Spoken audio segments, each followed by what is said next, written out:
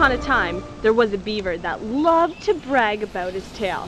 One day, while taking a walk, the beaver stopped to talk to a bird.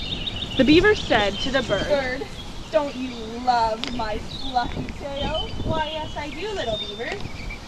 "Don't you wish your feathers were like my tail?"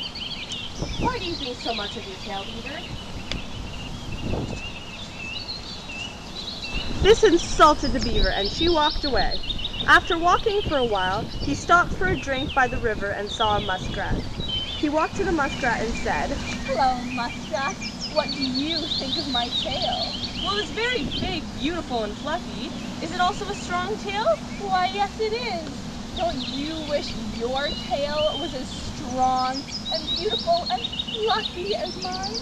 "I didn't say I wanted a tail like yours. I just asked if it was strong." The beaver was angry because he felt that the animals were being rude to him. He was very upset and decided to take out his frustration by cutting down trees. After cutting down a couple of trees, he came to a very large one. He knew that it would be a great challenge for him. So he went to it. But as she was cutting, she kept thinking about her tail and didn't notice that she was cutting at a bad angle. Before she knew what was happening, the tree began to fall toward her. She jumped to get out of the way, but she didn't jump fast enough. The huge tree fell on her beautiful tail. She tugged and pulled and finally dug away the earth to free herself. When she finally pulled her tail from under the tree, she was horrified to see that it was flat.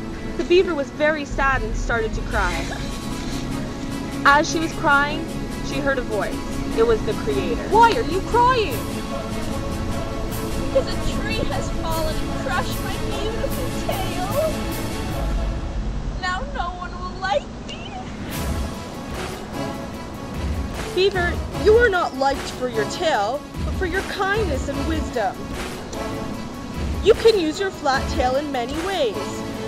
Your tail can help you swim rapidly, and when you want to signal a message to a friend, all you have to do is slap your tail on the water." This made the beaver very happy.